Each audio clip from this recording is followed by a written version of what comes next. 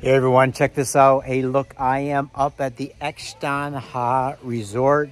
Hard to pronounce, not hard to enjoy. This resort is about 7 miles up north of San Pedro town.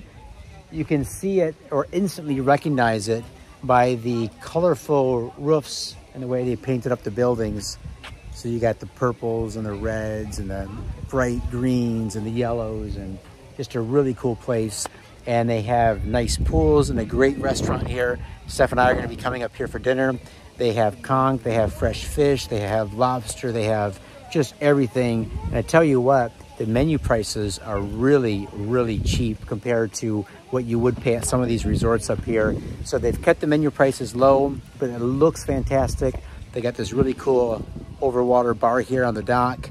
You see some fishermen just dropped off some of the guests who are out deep sea fishing, and some of the beaches up in this area you see are meticulously cleaned.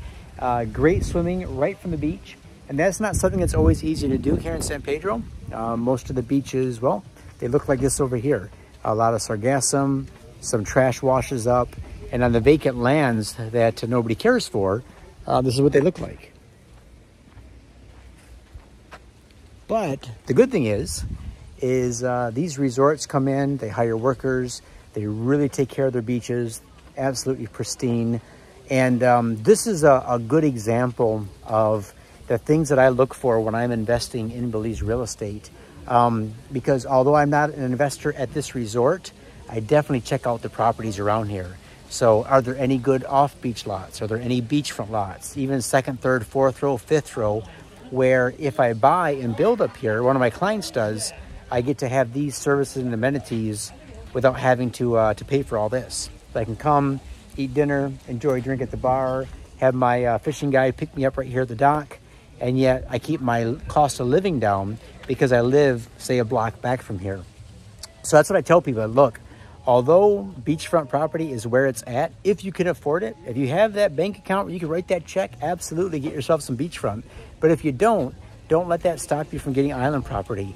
You can own property on Ambergris Caye for as little as around 30,000 bucks. And if you have a golf cart or a bike, you can be to any of the beaches, north or west side, in a matter of minutes. So come on down, enjoy the island life. And if you get the opportunity, stay at places like this. So when you book, don't just think about booking places in town. That's really convenient if it's your first day. But try to get a little bit further south or north or over on the west coast. Stay at places like Sapphire Beach, Tranquility, Portofino's, for sure Mata Chica, one of my favorite places. It's not exactly cheap, but it is beautiful. But places like this, very reasonable, great local vibe, and you get to enjoy all this. I'll leave you there, my friends. Hope to see you in Belize real soon. Take care. Keep living the dream.